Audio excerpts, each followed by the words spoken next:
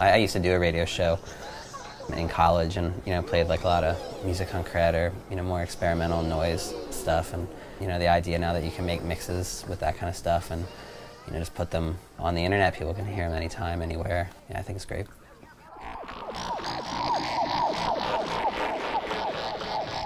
In the past, we've never done the stream your record, prior to releasing it. We grew up kind of before the internet had sort of influenced the larger public's listening habits.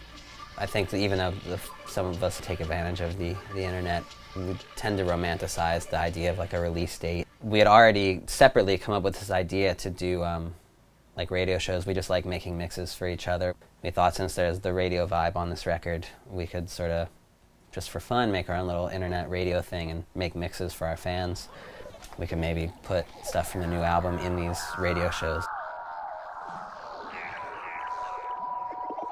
There can be this opportunity to have sort of a worldwide simultaneous listening party, like everyone, hopefully, if we can get it to work, we'll hear the record for the first time together. It can be this sort of communal event. In the same way that when we were younger, you'd rush to the store to go get the new Nirvana CD or something and then come home and, call your friends track by track, or the next day, you'd come in and talk about it.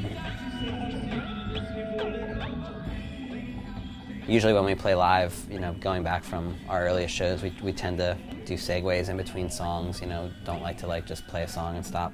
We're just talking about different sounds, different things we could do in between songs to segue. And Dave, who's AV Terror, his brother had given him this CD of radio IDs that he had done, because his brother used to be a mainstream top 40 DJ in the 80s and 90s. And it kind of reminded us of the way radio IDs and sound effects sounded. It's sort of its own specialized school of sound design or music concrete or something. It's there's nothing really that sounds like it. And you kind of throw all these weird, intense sci-fi sounds at people with crazy vocal effects and pitch effects.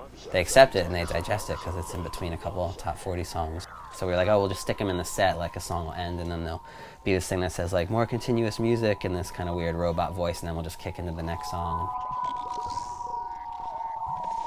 There isn't a mission to me, let's take weird sounds and make them sort of slip them into someone's consciousness. I think it's cool if that happens, by having sort of the pop side of Animal Collective. It's cool that we get people to maybe hear ideas we have that come from more experimental or avant-garde music that they wouldn't hear otherwise.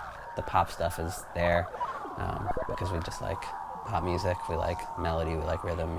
To us, we just kind of like to throw all those things together, but it's not really to get one thing in people's consciousness in a subversive way or anything like that.